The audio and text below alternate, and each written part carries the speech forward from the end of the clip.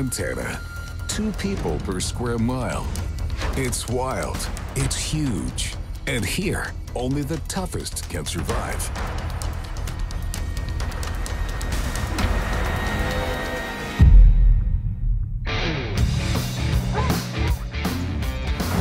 Rick and Nathaniel are big game hunters. For them, every season is the start to a new adventure. Fun, excellent. Scott and Jerry know the mountains better than anyone. They are trappers and proud of it. I think I may have got one.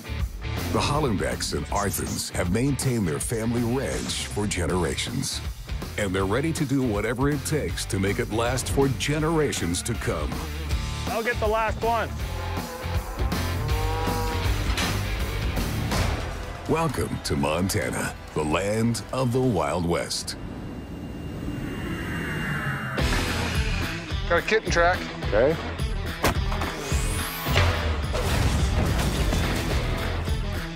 Oh my gosh, big herd elk. Wow. Soft as a flannel diaper.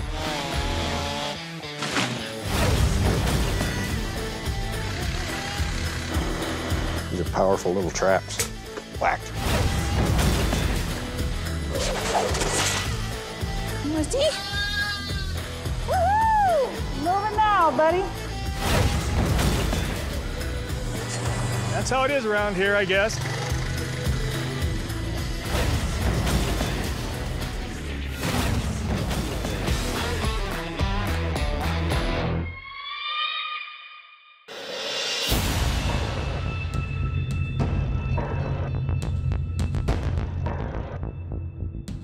In Montana, there are strict rules for wildlife hunting. During the winter, only a few species of large predators can be hunted, and only in accordance with the quotas set by the government to regulate their population.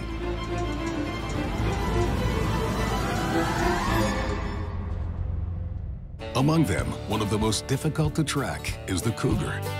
Here, it is called the mountain lion.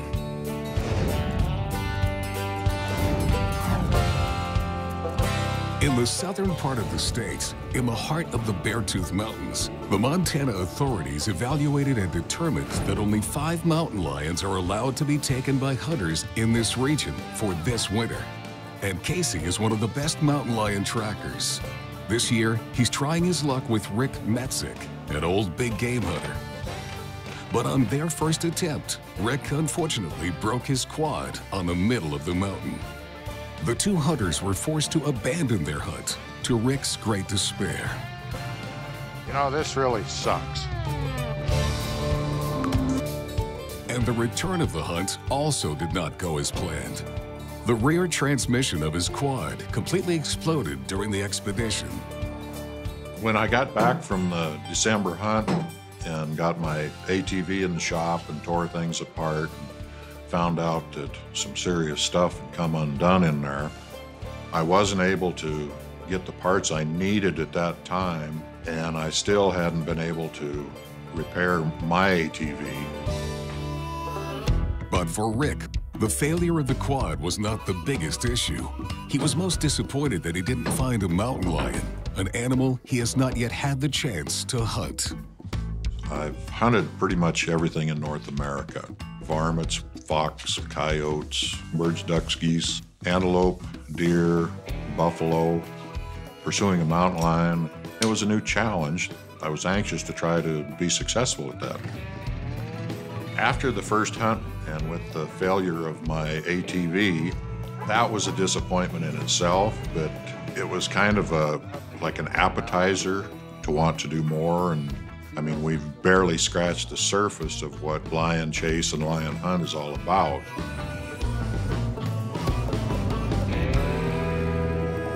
But Rick is not the type to give up. This morning, Casey offered him a chance to try again. And this time, the weather conditions are ideal for a mountain lion hunt.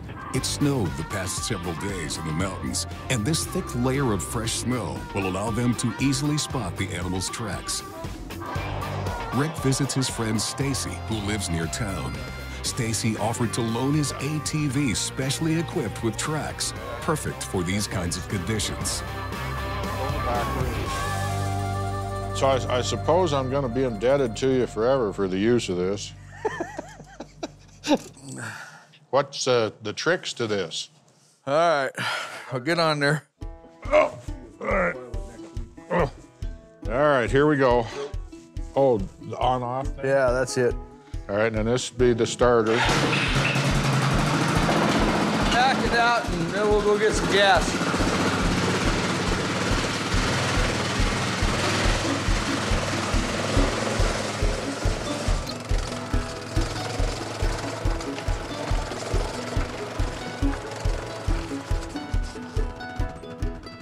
Do I look good? No. What can I do to make that happen? You lost that years ago. All right, I'll see if I can get there from here. All right. You want to ride? No. Rick has to bring the quad to the other side of the garage to fill up. Using humor as a mask, the hunter doesn't want to show how unsure of himself he really is. It's the same. Okay, I think I'm going to move. Well, then get out of the way. You're there. How's that, huh? Now, I'm gonna have to show you how this dog likes to run.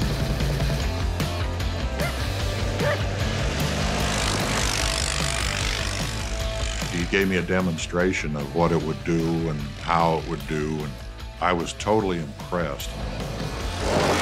He flew around there like some kid at the racetrack. I think he could probably climb a tree with this thing.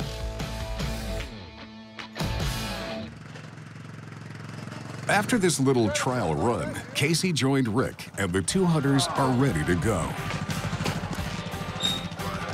Thanks so much for the use of your machine. You're welcome. You guys have fun. Well, we'll try. For Rick and Casey, this is the beginning of a new adventure to find a mountain lion in the heart of the Beartooth Mountains.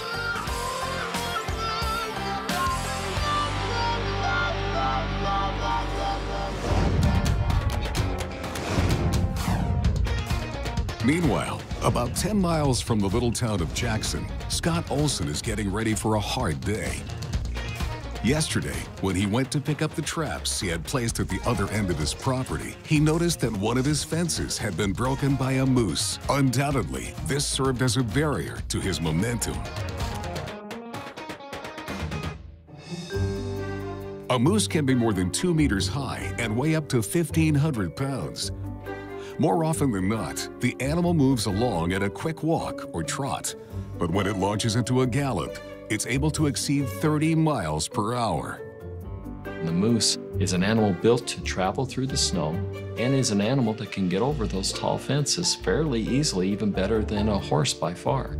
But they also are kind of hard on the fences, which is one of the reasons I went with the log jackleg fence in the first place, because it holds up much better overall than a barbed wire fence that the moose just trampled down. But occasionally, a moose, just to irritate me a little bit, will knock one of those poles or break it. It took Scott 3 years to build this huge wooden fence, and he's extremely proud of it. Thanks to this structure, he's able to allow his two horses, Ghost and Cochise, to roam free around the property. As soon as he discovers a break in the fence during one of his outings, he immediately tends to it with his tools and chainsaw. Part of living in the wilderness is abiding by their rules, and when a moose takes down a fence or trees fall on the fence, it has to be repaired regardless of rain, snow, sun, sleet, or conditions. So you pick and choose your battles. I pick to do it in the daylight. With a moose knocking down a pole, they not only do the damage to the fence, but they create a trail. The horse sees the trail. They'll be drawn to that area and want to climb over that fence. Then I gotta go catch the horses out in the wilderness that's not fenced, and that creates a real problem. I might lose the horse. I might have the horse die of starvation out there. There's nothing to eat out there. When nature shows you a problem, address it, move on. To get to the fence faster, Scott decides to cut through the woods. But as usual in the wild, everything doesn't go as planned. A tree blocks the path that Scott needs to take, and what was to be a shortcut turns into lost time. In the winter, occasionally you'll get strong winds come through, especially with these storms, and they'll drop trees. The forest is very dense in this area, so being on snowshoes and with all that snow, it's impossible for Scott to get around the obstacle. Fortunately, he has an asset with him, his chainsaw. But he first has to detach it from his sled, and he can't be in a hurry to do that. Everything just takes a little more time in the winter. It's just one of the things you live with. You kind of learn over the years, though, what kind of knots to tie that'll come loose, because you're going to have to undo these ropes when it's cold and things don't work as well. So a little foresight can save you some aggravation. Even simple motions, such as turning around with snowshoes on, is a lot harder. And so every step you take just requires a little bit of thought and stability. What lends a little bit of danger to this is the fact that I'm on snowshoes, so I have to make sure as I'm cutting this that I have freedom of movement, because I don't have the ability to jump out of the way of a chainsaw that may bounce around. So we're going to go about it slowly and precisely and get this cut.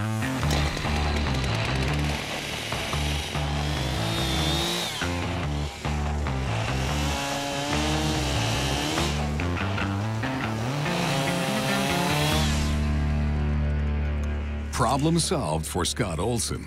It's time to hit the trail again. The evening is approaching, and the fence absolutely has to be fixed today.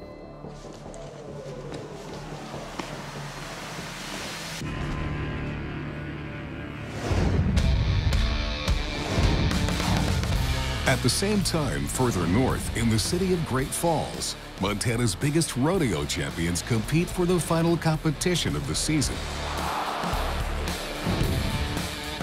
Henry and Sarah arrived in town that same morning after a 6-hour drive from their ranch in Molt. They came with their son, Rhett, just 9 months old, who's going to see for the first time his father compete. The competitions will last for 3 days. This first day allowed all the competitors to warm up in a relaxed setting. But tonight, things will start to get heated.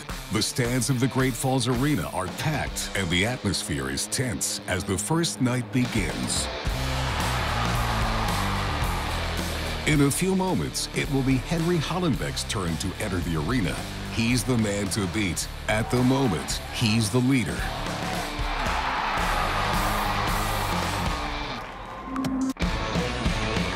Henry is about to compete in tie-down roping, during which the cowboy must catch a calf with his lasso, turn the animal over on the ground, and tie 3 of its feet together with a rope that the competitor keeps between his teeth. All that as quickly as possible. Again this year, Henry is first in the general ranking at the end of all season rodeos. If he completes his 3 events without taking too much risk, he should be able to retain his title. Just catch, try to be as fast as you can, but don't do anything stupid. With all his years of competition behind him, Henry has become known on the circuit for his reliability and consistency. And that's what people see in me, that guy never misses. All year long, you know, I'm not the fastest guy out there, but more than likely I'm gonna catch. I'm not gonna win first every time, but I will place. And that's what I want people to see in me. That's what I strive for, is I'm gonna catch every calf. In the arena, the audience is anticipating the champion's run. Sarah's starting to get more stressed. She sits alongside Henry's parents, who've also traveled to Great Falls for this. I swear I get more nervous and sitting in the stands than he is on that horse, because I know how much that sport means to him, and you gotta be on your game every night at that circuit finals, or else, I mean, you're not gonna leave a champion. This is Hank Hollenbeck, all-around champion of the circuit, tie-down roping. For Henry, the time has come to enter the arena.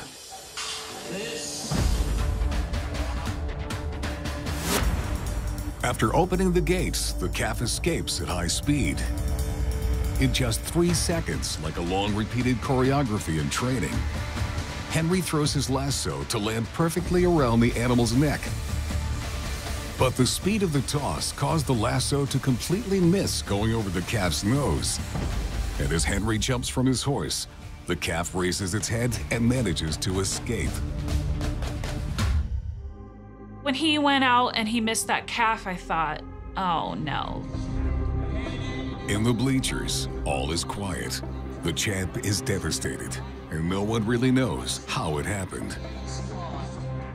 It just barely missed his nose, and it was heartbreaking because that was the sellout crowd. That's when everybody was there, and I kind of failed myself there. I feel ashamed, and I feel terrible. It was my little boy's first circuit finals. Henry doesn't score any points on this run. The title will be determined in the next 2 rounds. And this time, Sarah knows Henry cannot afford to make any mistakes. What I was most worried for was if that got in his head for the following nights. And I was just praying that like he could just put that one aside and still go out and do his best the second and third night. It's the end of the first round for the competitors of the Montana State Finals. After months of competing and traveling to rodeos organized across the state, the championship will be determined on the last 2 days of the season.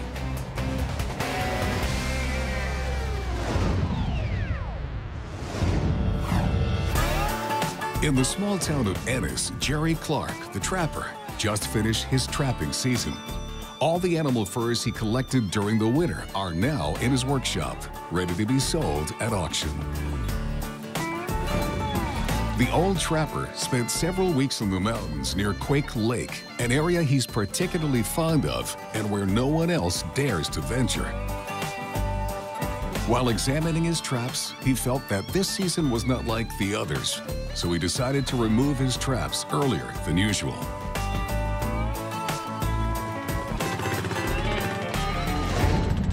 Trapping was a challenge this year. I didn't do a lot of trapping due to the number of animals and the animal sign that I was seeing in the area I was trapping. I didn't want to trap it real hard. Looks like we're in a down cycle, so it would take it a little bit easy for a year or two, build our numbers back up. But Jerry still managed to collect some nice pieces that should sell well on the fur market. The word on the market this year was that long fur was going to be in demand. So I primarily went after coyotes. Trappers are often called on by ranchers to lay traps for coyotes. The animals cause a lot of problems for ranchers during the birthing season. They can get a young calf or a young lamb without much problem. They can raise heck with the ranchers. So the ranchers will sometimes, if they're having a coyote problem, they'll call me, want me to come out and take these coyotes out. And I'll go get them for them.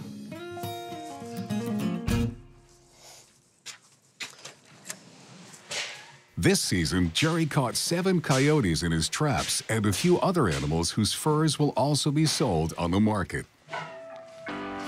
We got 3 red fox. This is a ermine, long-tail ermine skunk. The price can vary greatly depending on the species, but also because of the quality and color of the fur. I've got 3 bobcats here, kind of on the small side, but they'll bring a good price at market. The bobcats in this particular area, Montana, are the best bobcats anywhere in the United States. I've sold bobcats for $1,700, whereas other places like Kansas, Nebraska, Texas, average on bobcats is probably $30. These guys here, these are my pride and joy. But this year, the animal that Jerry targeted as a priority is the pine marten. Very fashionable on the markets, but extremely difficult to catch. All right. And Jerry's probably one of the best marten trappers in Montana, and maybe even in the entire United States. They bring a good price because there's not a lot of them caught. You see how his fur is nice and dark and even all the way through. You can match these marten up to make coats out of them. See, these two marten are almost all alike. They could very well be family members. If you have a nice marten, top quality, extra large, dark marten, you can get up to $250 for it. Jerry sends his furs directly to a Canadian company specializing in selling furs from North American trappers. You never know what you're going to get. But these international fur auctions, they have a lot of foreign buyers. Russia, China, Greece, Italy, Korea. There will be several $1 million worth of fur at this auction. It's the biggest sale in the world. So I hope we'll do well there. Bag these guys up.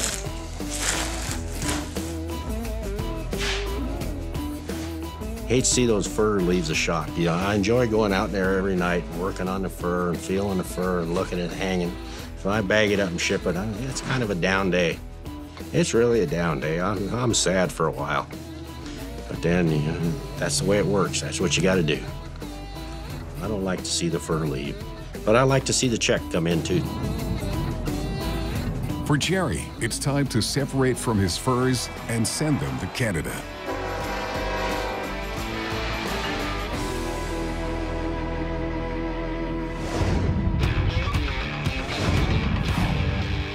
In the Beartooth Mountains, Rick Matzik and Casey Kircher are ready to embark on a mountain lion hunt. In Montana, the hunt for mountain lions is done with dogs, specially trained to track animals. This kind of hunting can be long and very intense because this feline is one of the most agile animals in the mountains. Its racing speed can reach 50 miles per hour. It can jump rocks and climb trees. There's no way a human can actually keep up with a mountain lion. Mountain lions run way too fast for a human to catch. Dogs are the only way to go when we're hunting mountain lions.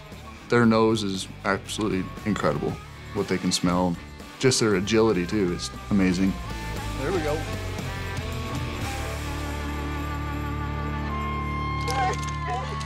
The principle of stalking is to let go of the dog as soon as the hunters find a track.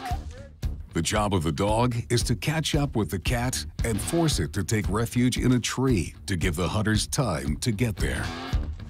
When the dogs get close to the lion, you can actually hear them and you're close enough to hear them. They have a certain bark, or a bay is what we call it, and that's how we determine whether they're treed or not.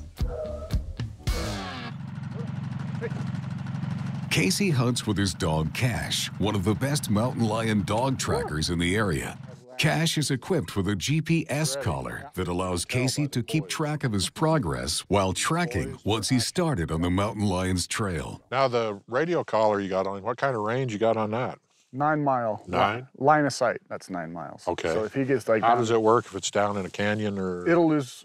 It'll lose it? Yeah, but it still keeps the track on him and I can tell where he's been at, so... All right, now like on terrain like this, if we get up there and cut a track, you just turn Cash loose on the track, and then what do? Position ourselves? We'll wait, and I'll watch the GPS and kind of see what's happening.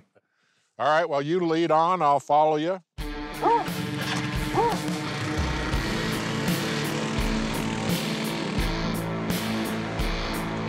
Rick and Casey begin to survey the area in search of fresh mountain lion tracks along the trail.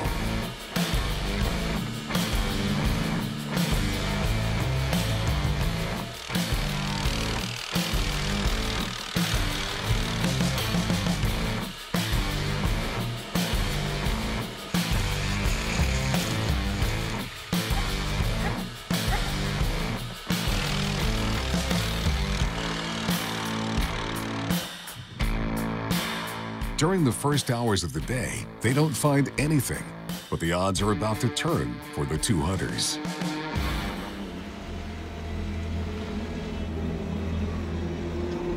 After we got up to the top of the mountain, we determined, well, there's nothing up here, so we went back down, and we were en route to check another place, and I got a phone call from a buddy that said he had a nice tom track over on his place. When Casey got the call from his friend Norm that he'd found a fresh lion track back behind his ranch, at that point, the excitement levels raised. Well, are we ready? Cash, are you ready? He's ready. He's ready?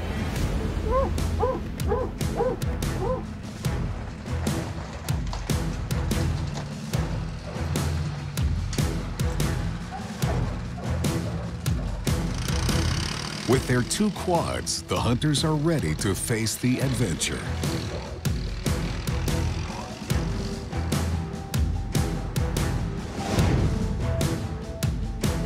Together, they're now heading to the place where Casey's friend Norm spotted fresh tracks at the edge of the wood.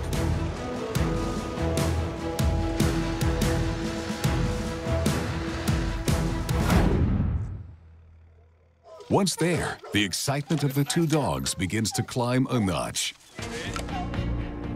There are mountain lion tracks all over the place, and they are very promising. Rick? Yeah. Did you see these ones? No, I didn't. I knew right away that, yeah, we had a nice cat to go chase after. Well, this is lovely. Yes, it is. Just lovely. Maybe 150 plus pounds. A big male, the most popular prize for a mountain lion tracker. And according to the tracks he left in the snow, the animal must be nearby. I could tell it was really fresh because we had fresh snow that morning and the track was fluffy and it wasn't melted at all. So I knew it was within a couple hours old. And we could have a pretty good chance of getting it in the tree. It was a really, what they call a hot track. I mean, it was very fresh. It was within 2 hours. At this point, again, the excitement levels raise another notch. It doesn't come much fresher, does it? No. They're turning the dogs loose on them right now. So the dogs are on the track now. There we go. Fun. Excellent. No time to waste. The dogs are released, and they're already on the trail of the animal. With fresh snow and a fresh track, the dogs can pick up on the scent a lot easier. We were definitely in a hurry because it's exciting.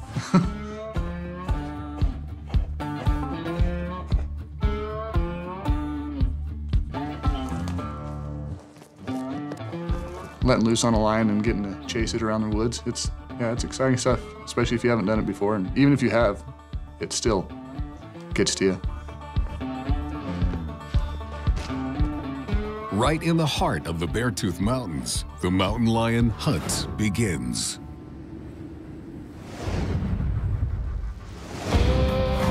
In the Big Hole Valley, Scott Olson arrives at the place where the fence was broken by the passage of a moose. He is obliged to repair it as soon as possible, otherwise his 2 horses might escape. Horses have a short memory. They can't always remember how to come back over, and they would just go to parts unknown, like over the divide, or over that divide, or over that divide, and then you've got a real problem on your hands because there's no food out there. But the big layer of fresh snow that fell during the night will make Scott's mission even more difficult. Not necessarily the kind of chores you want to do when it's 30 below zero outside. When you find problems out on the homestead, such as a fence being down, the feelings that you feel is one of a little bit of despair, because it's not what you planned on doing or wanted to do, and yet realizing that you've got to do it right now. You have no choice. This is what you've been given, and that's your life. There's no time to waste for Scott. He knows the day is short. I have beat down a little platform here.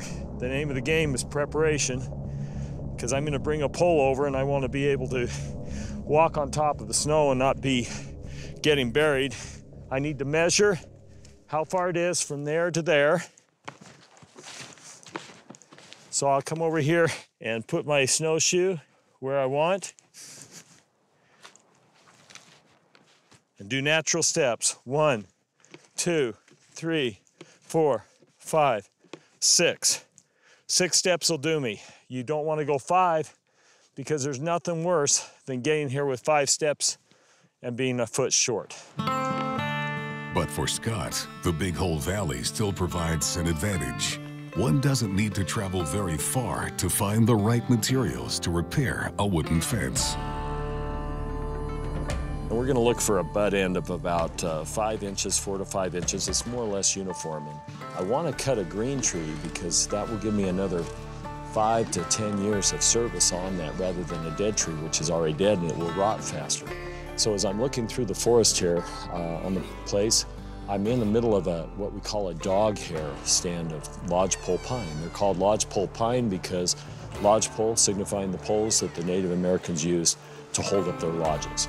So they're very uniform, thin-shaped, they're very long, and they taper nicely, and they're easy to cut down and readily available. And so these trees, when they are close together, they're very long and slender and just like an arrow straight.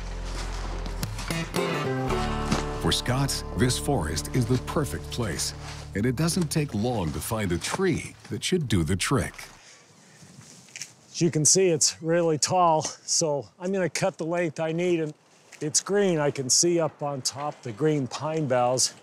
Now the problem is, this is kind of on a hill, so I want it to fall out.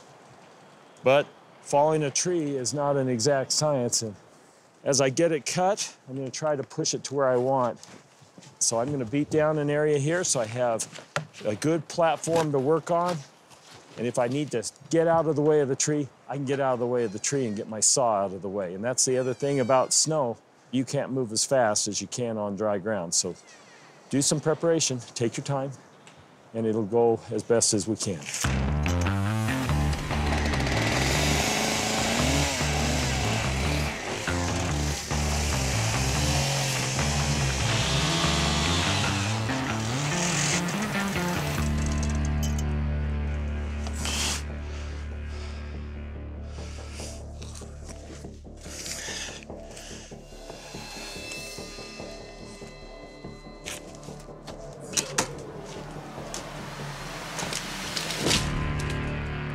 Voila.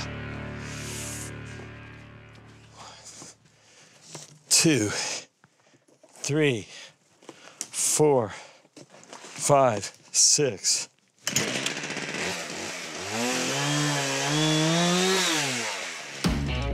Successful operation. The dimensions of the trunk seem perfect. Scott has one last thing to do, and the fence should soon be repaired.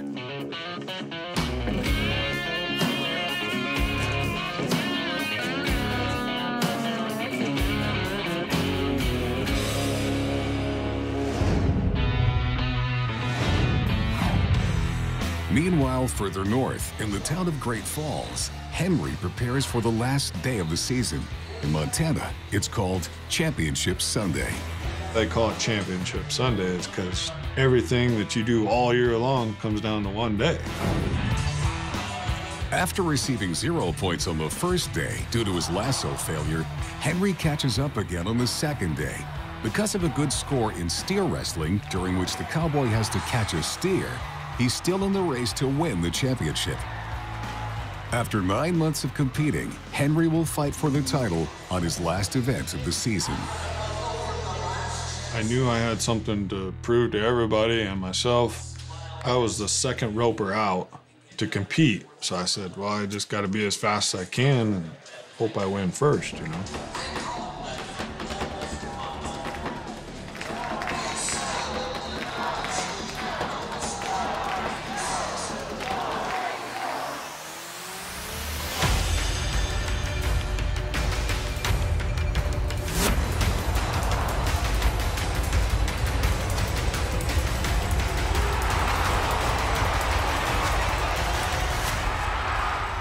This time, Henry flies and leaves no chance for the calf with a time of 9.6 seconds.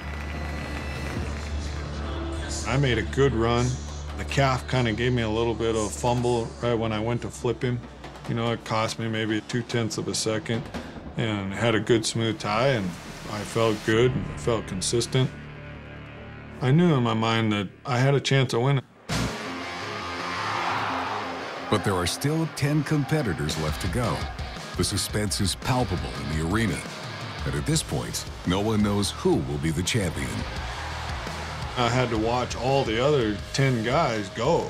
And I was more nervous then than I was when I competed, just because you had to watch the different scenarios play out. You know, if this guy does good or if this guy wins first, how much money is he gonna win?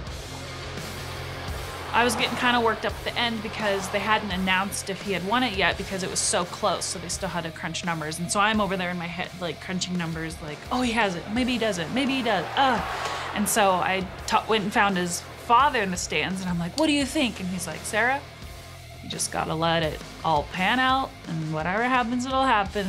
I was like, okay, you're right, calm down.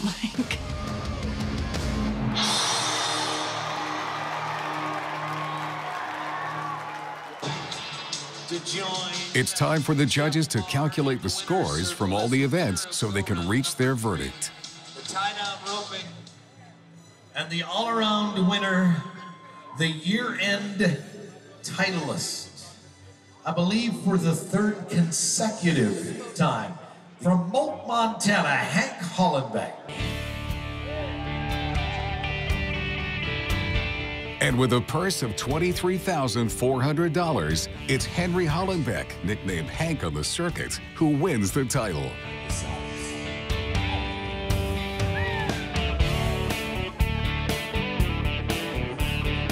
I just won the all-around.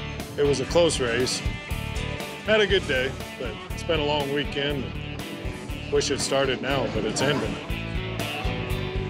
Henry left with the championship saddle for all categories, but most importantly, with the pride of winning the title in front of his sons. Anytime he gets to take a saddle home from that competition, you know, he's worked his butt off for it. And it wasn't just about that weekend, it was about that whole summer of him going to rodeos and working hard and just the accumulation of the whole season. Very happy, very proud, and it was even more special to have our son there with us to share that. That was Rhett's first Circuit Finals rodeo. I mean, he was in my belly the previous year. For the Hollenbeck family, this is the end of a very hard and long weekend of emotions. And now it's time to get back on the road. We got to go home and get ready for lambing and start ranching all over again. Just get back to life as we know it and feeding animals in the morning. Next year, Henry will once again put his title on the line, so his competitors have to work hard. The veteran's not going to give it away easily.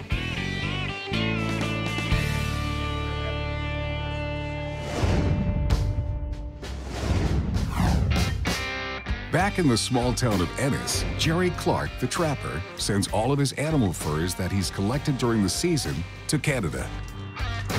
They'll be sold at auction in a few weeks. The gems he's carrying in the big white bag just might bring him several $1,000s. You never know what you're going to get. I've had $10,000, $12,000, $15,000 years. Good morning, Mark. How's it going, man? Good. Got a handful. Another year of furs. Headed to market. What's the weight on here, Jerry, you know? 27 pounds. Right? Yep. Yep. Okay. What kind of furs you got asked for? We got coyotes, fox, marten, bobcats. Good haul. Good haul. Hope the market's good this year. Okay. All right, good to go. Got it. All righty, man. We'll see you later. Good luck. Yeah, good seeing you. Take care. Got rid of the furs. They're on the way to auction. Now I just have to worry about what price they're gonna bring. But I'm not too worried. My furs always bring good price. So have to wait another 9 months now, start another season. But I'm looking forward to it already. It's the end of the season for Jerry Clark. Next year, as soon as the season opens, he'll return to the woods because that's where he feels best. He is a Montana trapper, and he intends to stay that way for a very long time. Everybody knows that I'm a trapper. I like being alone in the woods. There's things out there that can hurt you, but if you keep your mind about you, you can survive here. Uh-huh. All right. I like the wild, and Montana is wild. One of the few best places that's left.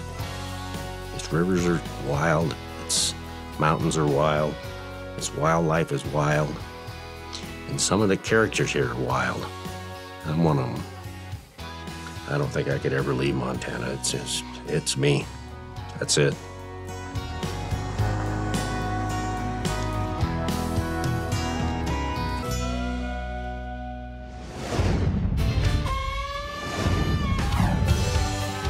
In the Big Hole Valley, Scott Olson has to finish repairing his fence.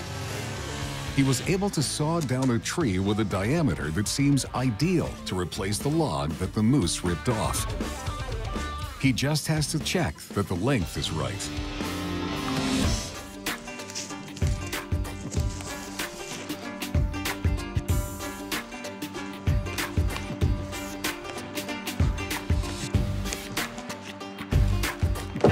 And it works. It's clearly obvious that this is not Scott's first time fixing a fence. A lot of people will see you do chores out in the woods and they'll say, "He looks so comfortable, looks so easy for you."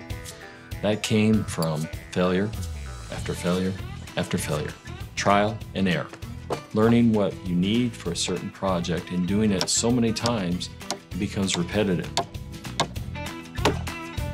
We've got a barrier now to the moose. Put that on with some ring shank spikes. It's got a good, solid diameter. It's green, so it's gonna last a while. And it's nice and high, so as the moose comes up in the snow, it's not gonna have the ability to get over as easy. So all in all, it was a good day in the woods. I'm tired. It's time to head for home. After several miles on snowshoes, 2 fallen trees and a repaired fence, Scott Olson's day was certainly not a restful one. After you finish a job that you've had to do that's taken extra time, extra effort, extra planning, perhaps the snow conditions are miserable, it's cold, it's wet, windy, it is what it is. You kind of feel like you overcame nature just a little bit. You lived with nature and you came out the other side wiser and victorious. I would say the victories in the mountains are made up of a bunch of small victories that overall add up to success. So therefore, overall, you feel that contentment with knowing, I'm still here, throw another wrench at me. I'm still here, nature. It's the end of the day for Scott Olson. He can finally go home, but he'll have to keep a close watch on his fence throughout the winter to make sure that his 2 horses can't escape. The mountain man knows what it takes to live life in the Big Hole Valley.